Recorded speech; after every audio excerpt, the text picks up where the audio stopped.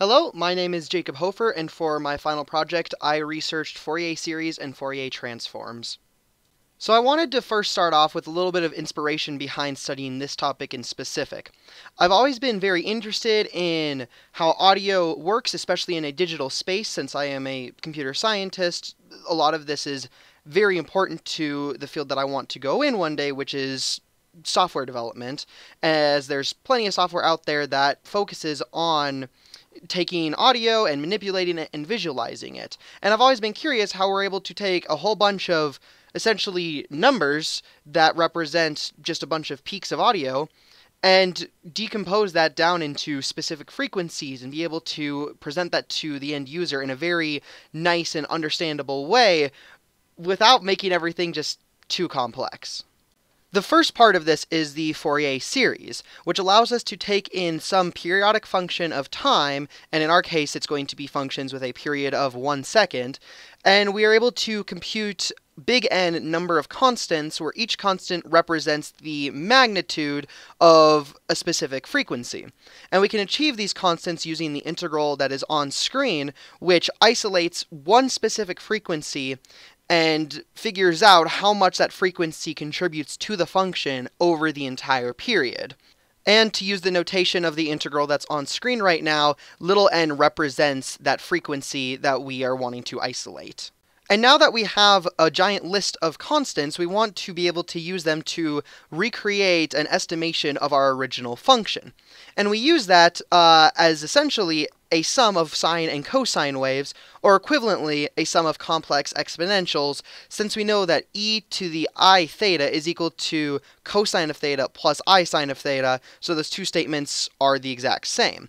We then take that sum from all of the negative frequencies and all of the positive frequencies, which is why you can see that we have negative n over 2 and positive n over 2. And when we take that, that will give us a good estimation of our original function of time. So to represent this idea, I've created a simple program in HTML and JavaScript that allows us to draw an image, and we'll take the data and input it into MATLAB, and it will perform the Fourier series algorithm on the image to recreate it as a sum of complex exponentials. So we're going to just draw a very simple image here. We're going to draw an M logo, and then we'll go and kind of make an arc over the top of it. And as you can see, I had to start and end at the same point, and that's because this assumes a cyclical function, and so our start and our end need to be the exact same, and if they weren't, this JavaScript function would have just made a line in there. So we will download this and put it into MATLAB. So now that we are in MATLAB here, we've got our inputs, and it is called m.txt, and if we open it, it's just a giant matrix of a whole bunch of x and y coordinates between -1 and 1 that represent whatever it was that we drew on here. And we then are going to switch back to our MATLAB code, and if it'll open for us, there we go. And we will run the function Fourier image, which is this custom function that gives us, we have an input matrix file, which in our case is this m.txt, a number of constants to create, which are our c sub n. In our case, we are going to do 100. Num partitions, which is how many partitions we will have when calculating our integral for the Fourier series. And then the time steps, which is how many time steps to take when redrawing the image, since our time will go between 0 and 1. And if we run this function here, we get, on the output here, a nice drawing of our M, which, as we can see, is quite similar to what we have in our browser. And we can also run this on a couple of other inputs. My other favorite one is a sea turtle. And this one takes a little longer to calculate just because there's more points. And we can see this is obviously a sea turtle. Now, there's some fun things that we can do with this. We can say decrease the number of constants down to something like 50, and we're not going to get nearly as accurate of a result. And if we go too low, say 10, we're hardly going to get anything that resembles our sea turtle. We can kind of see there's one fin, there's his tail, there's the other fin, and kind of his head. But overall, this is not a sea turtle. Or we can go the other way, and we can increase the number of points to the number of constants to 500. And as we can see, we get a very, very accurate drawing of what the original one was. And that's because as we increase more and more constants, it starts to converge to our original function, which our original function was a bunch of complex numbers just as a function of time. So now I want to introduce the idea of the actual Fourier transform.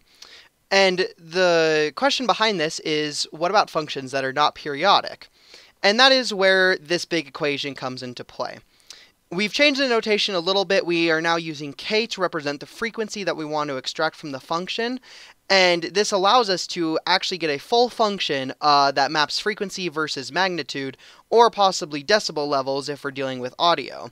This new function, however, doesn't have any time information since our integral was over the entire time domain, and so some of that information is lost when taking this transform. But it allows us to do really any function that we can throw at it. However, when we're dealing with audio, especially digital audio, it's not a continuous function, and rather it's just a collection of discrete points sampled at one specific rate. Usually that rate is around 48,000 hertz if it's a typical audio file. Sometimes it's a bit higher, sometimes a bit lower, but usually that's the standard. And so we now introduce the idea of the discrete Fourier transform, or DFT, which is given by the equation below.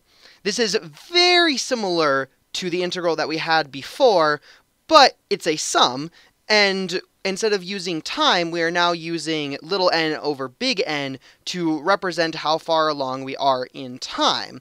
And this essentially allows us to take the Fourier transform only using a finite amount of discrete points instead of a continuous function. So whenever we're working with discrete data, we often want to use the algorithm of fast Fourier transform, or FFT, since it runs in O of n log n time. And that's what is going to be used in MATLAB as well. And whenever we're using any form of a DFT, the data usually gives us some sort of symmetric values. So to even further optimize it, we only actually have to calculate the first half of the transformation, since all of the data is going to be the exact same in the second half. So great, we can now quickly take the Fourier transform of a discrete set of points, but we have the problem of we still don't have any time information. And so this is where spectrograms are useful. Spectrograms allow us to plot frequency, time, and magnitude, or possibly decibel, all on one image. It breaks down the input of our audio signal into small time windows that usually have some sort of overlap, and in my MATLAB code I used a window length of 10 milliseconds and an overlap of 50%. It then computes FFT for each window. However, when we do that, we do have to apply some windowing, which essentially tapers the function to 0 at the ends of it to prevent discontinuities and overall improves the output of FFT. And for this, we will use Hanning via MATLAB's hand function. Then, once the FFT is computed for each time window, we will put all the data into a matrix, normalize it, take the magnitude or decibels in order to create the final image. So this is where things get fun. We now have two functions in MATLAB that I've created, one called live FFT and one called create spectrogram. And live FFT will give us a live Fourier transform of an input audio file.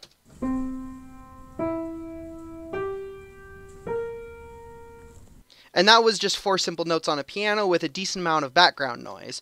And we can then run the spectrogram on it, and we get a couple of different figures. The first one is just the basic waveform, the second is the Fourier transform of the entire thing, but the last one is what we actually care about, the spectrogram.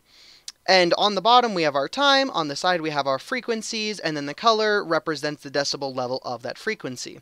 And we can very clearly see our 4 piano notes here with these sharper edges, with each of them having a bit more higher frequencies as it goes. We can also see a lot of the background noise represented by this green here that was also present in the audio clip. We can also look at this for a song, in this case Stars by the band Switchfoot.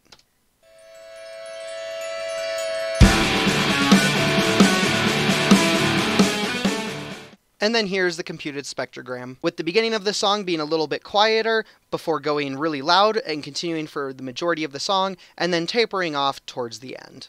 And here are links to all of the sources I used when creating these simulations, and the GitHub code is also listed on there, and all of these will be linked in the description of the video.